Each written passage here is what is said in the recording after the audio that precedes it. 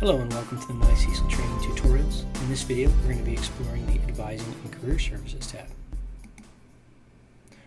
Once you've selected the Advising and Career Services tab, you can find information down here in the Advisor Information portlet. You can do a degree audit, which will tell you what courses you've successfully taken and what courses you still need towards your degree or certificate. Once you select the degree audit, you'll get this window here, and you can find out what your course needs are by clicking on the Click Here link, and then opening the PDF document that's created. This will tell you what courses you've successfully completed and if any that you still need.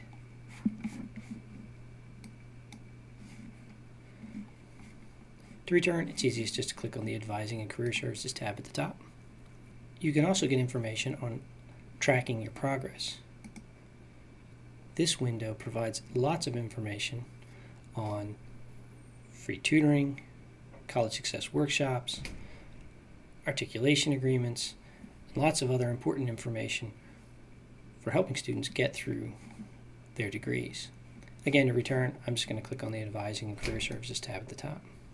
You can also find information on transfer advising, either here or over here on the left-hand side.